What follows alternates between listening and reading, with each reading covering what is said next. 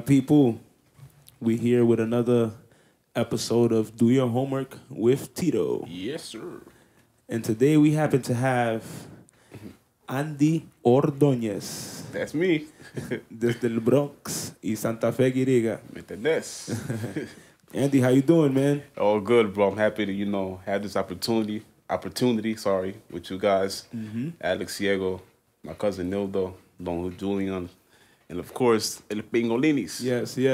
Respect to you guys, man. You guys are doing a great job with this, man, and this is really needed in our Garifuna music game, man. I appreciate it. Yes, we appreciate it. So, yeah, man, how has it been, man? Like, it's been a while. The last time we heard, anything from you, well, you do have, 2 music videos out. Yeah. Which is Chagulumami and, Walagayu. And that's like, your comeback to the music game. Because, you took a little break that not too many people know about, but you took a break. Yeah. Ibagari. Yeah, life, right? Yes, sir. Yes, that's what's up. Yeah, bro. How old were you when you picked up your first instrument? I was 9. 9 years old? Yeah, 9 years old to be exact. I remember like as if it was yesterday. Family gatherings, my father would always give me the bagudua. Okay. Una tortuga ahí, clave ahí, pop, playing all night. Oh, wow. And his album came out, I remember, 04. 04. Garifuna Emuniumela. Okay. That's the name of the album. Garifuna is my language, para que no saben, lo que no entienden, perdón.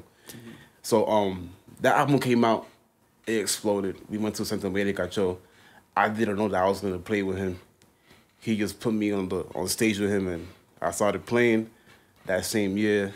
I went to Honduras, and I fell in love with Garifuna music. Oh, wow. For the first time I visited Guiriga, me and my friends, we would go to 5 different homes and steal latas. Okay. And play in every household and stuff like that. So by this time you was playing what, the Tortuga? Yeah, Tortuga. Okay.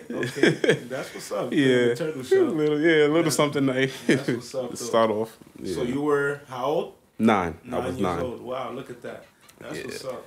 Yeah. All right, so at that age, right? Because when we kids, we all have thoughts of wanting to be a musician or artist or anything like that or whatever. So, what were your thoughts on Garifuna music when you first started? My thoughts on Garifuna music? Oh man, I was always a shy kid.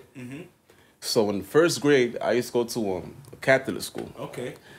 So me as a kid, yo era como shy, but easily distracted. Okay. Distracted, yeah. So it was one day I remember we all reading, the class is quiet. But me, I'm so distracted that I'm doing the work, I don't get it. The teacher, she didn't want to help me. I put the pencil down and I put my head down and I just start singing. Now, the class is so quiet, like I said, I didn't realize everybody heard me. Oh, wow. So I'm like this, look up, everybody staring at me like, wow. What are you singing? It was do you remember what you were singing? Yeah. Wow, what song was it? Just the song. You don't got to sing it. Ongu la mama. My pops, Bodoma. That's what's up. That's really what's up. All right, so basically, all right, you were in school. So is that when you realized that, that's what you want to do, or was it after?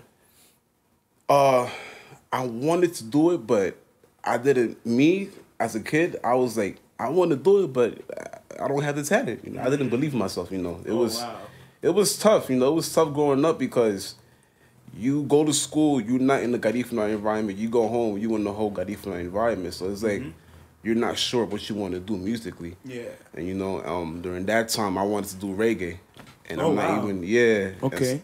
Because I remember, I would hear about my dad would have different CDs and cassettes. Of every artist. When I say every artist, it's like, damn. Yeah, every artist. I didn't know what to choose. Wow. Yeah, okay. It was interesting, yeah. That's interesting. So you wanted to sing reggae at first? Yeah. Okay. Yeah, reggae, yeah. Like, I thought that would actually put me out there just because I was around Americans and, yeah. It was just me being shy to show off my culture during the time. Okay. Was there a specific reggae artist you was listening to, or you just wanted to do reggae because that's what you were around and, you were exposed to it? specific reggae artist, yeah, it'll be Lucky Doobie. Oh, okay. Yeah, Okay. Interesting. Yeah. That's what's up. Yeah. All right. So all right. So now, right, we're gonna fast forward a little bit till the time where you decided, like, all right, I want to be an artist, but like for real, not just the idea. Like, you know, you're not a kid anymore. You're growing up, and you say to yourself, like, all right, I want to be an artist. That time came when I forgot, was it 2010? Lil June. He released his mixtape. It was I seen a lot of people my age. Like, y'all was all doing your thing. Yeah, definitely. It was Lil June. It was the few Garifuna Outlaws. It was a lot of heads that I didn't even know during the time. I said, yo, a lot of young people doing their thing, and I'm out here just playing tambor. I was telling myself. And that one conga. So I'm out here like, yo, if they could do it, I could do it too. So that day, it was so packed that I only went there to watch her perform. Oh, wow. Yeah, I had a curfew during the time. It was all the way in Brooklyn. Oh, wow. While the concert was getting started, my mom was blowing up my phone like, where you at? Oh, wow. That's crazy in them times.